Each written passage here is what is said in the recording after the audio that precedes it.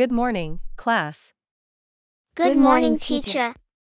Today, we're going to dive into another interesting idiom called get your head around it. Can anyone take a guess at what this idiom might mean? Does it mean understanding something challenging? Excellent guess, Tony. You're on the right track. When we say that someone gets their head around something, it means they are able to understand or comprehend something that was initially difficult or complex. Let's explore this idiom further. Does it imply a struggle or a process of figuring something out? Absolutely, Amber. Getting your head around something often implies a struggle or an effort to mentally process and make sense of a concept or idea that is initially hard to grasp. It can require time, focus, and concentration. Could you provide us with an example to help us understand it better? Of course. Let's say you're studying a challenging math problem. At first, you find it confusing and struggle to understand the steps to solve it. However, after spending some time working through it, asking questions, and seeking guidance, you finally get your head around it and successfully solve the problem. I see. So, it's like when you overcome the initial difficulty of understanding something? Exactly, Anna. It's about conquering the initial obstacle of comprehension and reaching a point where the concept or idea becomes clear and understandable. Can you provide another example, please? Certainly.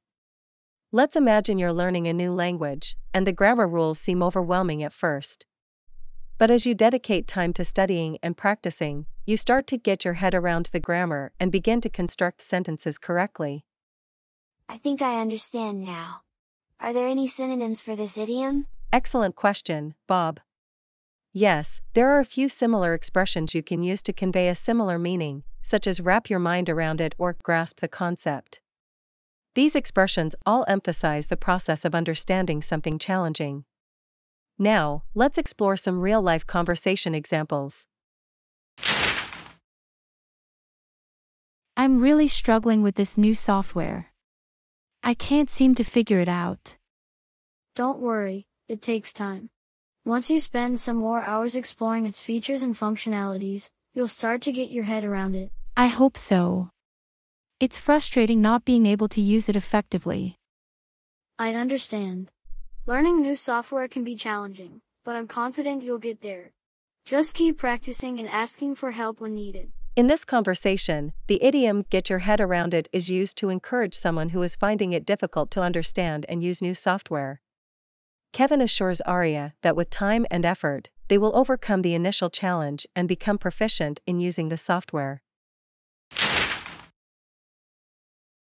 I've been trying to read this complex scientific article, but the concepts are beyond me. It's understandable. Sometimes scientific literature can be difficult to comprehend.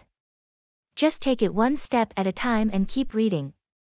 Eventually, you'll get your head around it, and the concepts will become clearer. I hope so. It feels overwhelming at the moment. Remember, even experts in the field initially struggled with these concepts. It's a gradual process, but with perseverance, you'll gain a deeper understanding. In this conversation, the idiom get your head around it is used to provide reassurance to someone who is struggling to understand a complex scientific article. Jane acknowledges the difficulty but encourages Jenny to persist, assuring them that understanding will come with time. I just got assigned a major project at work, and it involves a lot of technical aspects. I'm not sure I can handle it. It's natural to feel overwhelmed when faced with a big project, especially if it involves technical complexities.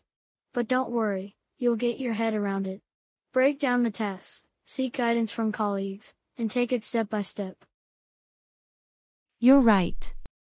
I need to approach it systematically instead of getting discouraged. Exactly. Remember, you successfully completed challenging projects before. This one is no different. With a focused mindset and the right support, you'll conquer it. In this conversation, the idiom get your head around it is used to motivate and provide guidance to someone who feels overwhelmed by a challenging work project. Matthew encourages Nancy to tackle the project systematically and emphasizes their past successes as a reminder of their capabilities. Alright, class, that concludes our lesson on the meaning of the idiom, get your head around it. I hope you now have a clearer understanding of this idiom.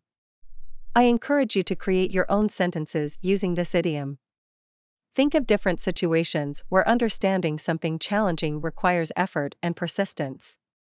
Keep up the great work, and see you in our next class.